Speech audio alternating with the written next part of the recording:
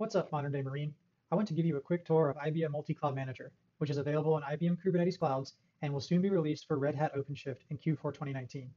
Multi Cloud Manager is part of the IBM Cloud Pak for multi-cloud management. IBM Cloud Paks are trusted containerized IBM software built to be deployed on the Red Hat OpenShift container platform. This software delivery model simplifies delivery, installation, and management, as well as adds portability and a popular common platform for the software. The Cloud Pak for multi-cloud management is just one of the packs which together make up a full range of cloud capabilities, runtimes, and middleware. The Cloud Pak for multi-cloud management is for organizations with edge cloud, multi-cloud, or hybrid cloud architectures.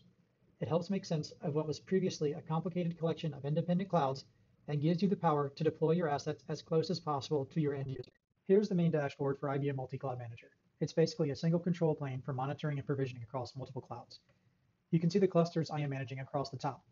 Several clusters are in major cloud providers, as well as several private clusters that I have named to represent marine aircraft wings, each with a dev and prod cluster at each location. Below that, you can see more breakdown like how many nodes and pods are running. That can be expanded to give you a full breakdown per cloud.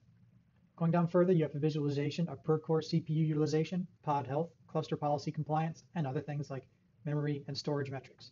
This can all be drilled down into for more details and even filtered to just show a subset of your clouds. This is the catalog where I can self-service entire deployments from. This is a library of software assets either provided by IBM, off-the-shelf software, or custom software built by you. I can use this catalog to deploy software across all of my clusters. The items on the menu are both containerized Kubernetes deployments and infrastructure as code using Terraform. I have dozens of containerized middleware and runtimes, as well as entire VM-based software stacks. Deploying an application to one or all the clouds I am managing is as easy as selecting a version, configuring some parameters designed by the template creator, selecting the cloud or clouds I want to deploy it to, then clicking deploy. The application will be created nearly instantly. I can then go to the details of that application. From here, I can scale resources, roll back, or upgrade versions without downtime. I can see that the provisioning is complete and I can browse to it. This is a simple hello world, but a much larger application uses the same steps. I can deploy this to one or all of my remote clouds around the world for local users if I wanted to. I can deploy infrastructure as code in the same manner. Here I am deploying a software stack to AWS. After I start the process in IBM Multi Cloud Manager, I can watch it in the dashboard of my AWS cloud. Even though it is in the AWS cloud, end users still deploy and manage the service through this interface. Thus, IBM simplifies and unifies the multi-cloud experience and gives the end user more power with less complexity. So now you have seen that I can deploy both containerized and legacy software across multiple clouds. Each of the clouds connected to this multi-cloud manager is also its own independent cloud. This means that I can centrally monitor and manage edge clouds, while the users of the edge clouds still have the ability to self-service. Thus, they can operate independently when disconnected from the internet or wide area network. Let's take a look at a topology of all of these clusters. This is one of my favorite features as it gives an architectural representation of your clusters. I can see my cluster assets and their relationships to each other. I can filter based on data center or cluster or any number of attribute assets like type.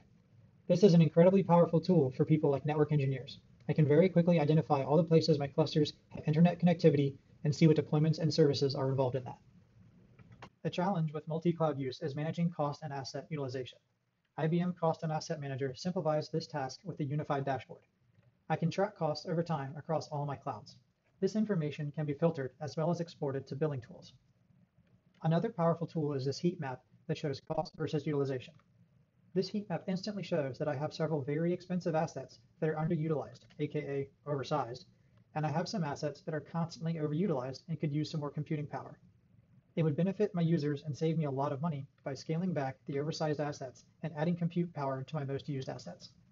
Thank you very much for watching. I hope this video was useful. If you can't catch me on the conference floor this year, send me an email and we'll discuss how Multi-Cloud Manager can work for you.